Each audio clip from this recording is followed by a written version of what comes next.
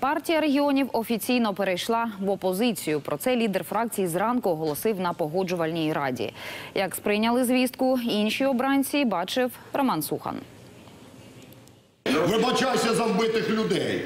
Я, поверьте, вытерплю все нападки, которые идут в наш адрес.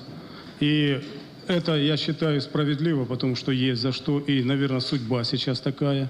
Скандал на засіданні погоджувальної ради через заяву лідера регіоналів про відхід до опозиції. Фракція втратила понад 70 депутатів, тож на місце в новій коаліції не претендує. Але від президентських перегонів відмовлятися не збирається. Что касается по выдвижению кандидата в президенты, это будет делаться на съезде.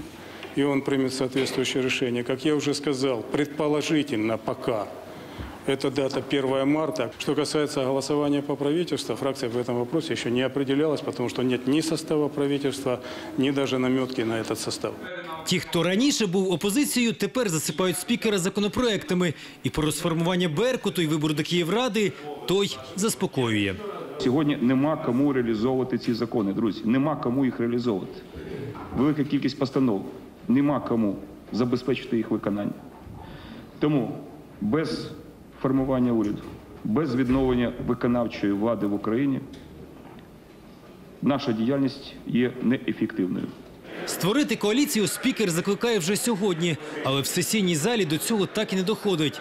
Спочатку вшановують Небесну Сотню Майдану, надають кожному звання Героя України посмертно.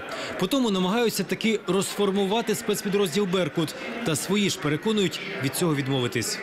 Ми будемо просити їх вийти на вулиці Києва, на вулиці інших міст України для проведення спільного патрулювання і наведення порядку на території всієї України.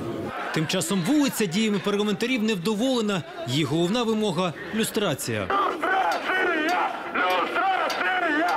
Те, що зараз через смерті наших героїв прийшли до влади інші, це не зміна, це не перемога, це тільки початок. Треба прибрати абсолютно всіх, хто дискредитував не тільки себе, хто дискредитував Україну. На подвір'ї Ради мітингувальники встановили детектор брехні. До нього запрошують усіх кандидатів на посади.